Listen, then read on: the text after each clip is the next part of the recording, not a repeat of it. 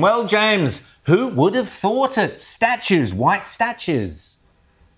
Well, yeah, no, so, I mean, look, I love this story because it just shows how completely not obsessed with race the very anti-racist left is. And at that great august learning institution, Cambridge University of the UK, their Museum of Archaeology, I love this story, has started putting up signs in front of their statues that are plaster casts, i.e. they're casts of other statues made with plaster of Paris, which, as we all know, is white because it includes gypsum and other ingredients in it.